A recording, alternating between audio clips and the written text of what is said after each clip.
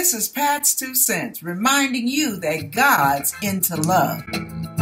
I've run into that all my life. Because it's the assignment against you, just like disrespect is the assignment against me, just like people treating Rashad like he's a little kid is the assignment against him. That is manipulated by, and all the people with it, by familiar spirits that have been assigned to us from day one. And once you recognize it for what it is, we war not against flesh and blood, but against principalities. That's what's working against you. And these people with their underhanded motives are easily manipulated and used as bullets and darts against you.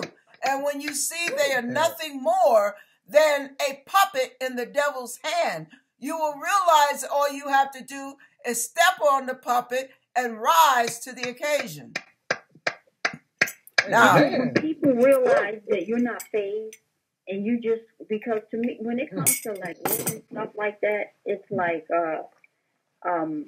you sometimes, this life is bobbing and weaving, and you have to pick and choose your battles.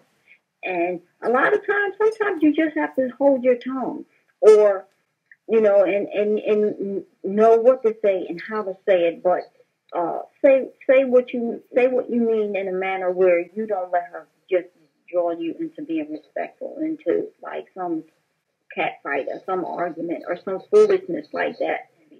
Somebody talking out the side of their neck or something, somebody talking crazy to you, and you just have to ignore them and pray that God will give you the strength and give you the discernment and help you, give you the ability to stand and strong and to overcome.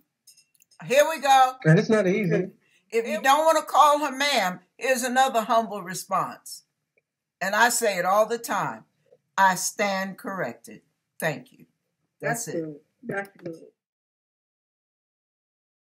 I can say what I deal with and be honest, but it's also still a wound with it as well. It's a wound, but let me share this with you real quick. Yeah. Let me share this. They talk about how a shepherd stops a sheep, a straying sheep. The straying sheep, they break their leg.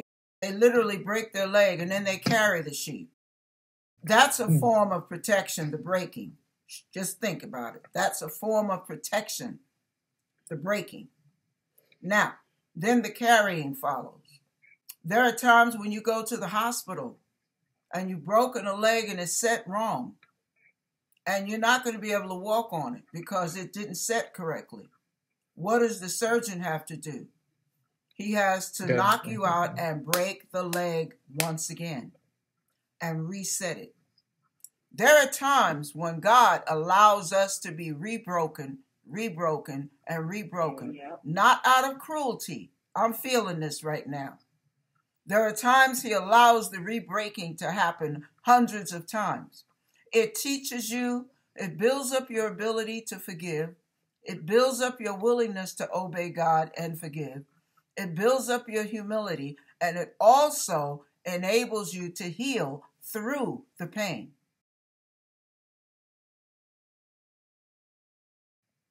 It's something about the constant resetting of that bone that enables that bone to heal more correctly.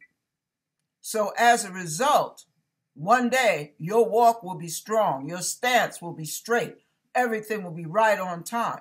Right now, we're all limping. And as we go from breaking to breaking, from hurt to hurt, like glory to glory, strength to strength, same process, same results.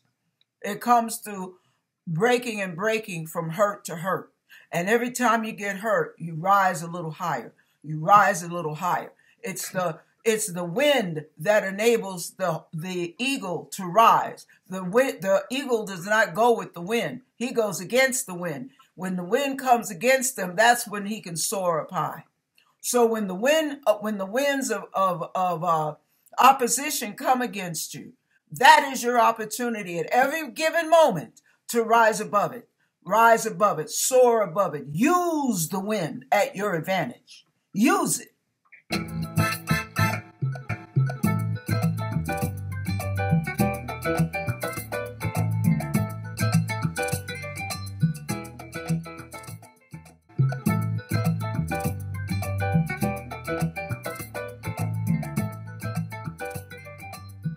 Bye.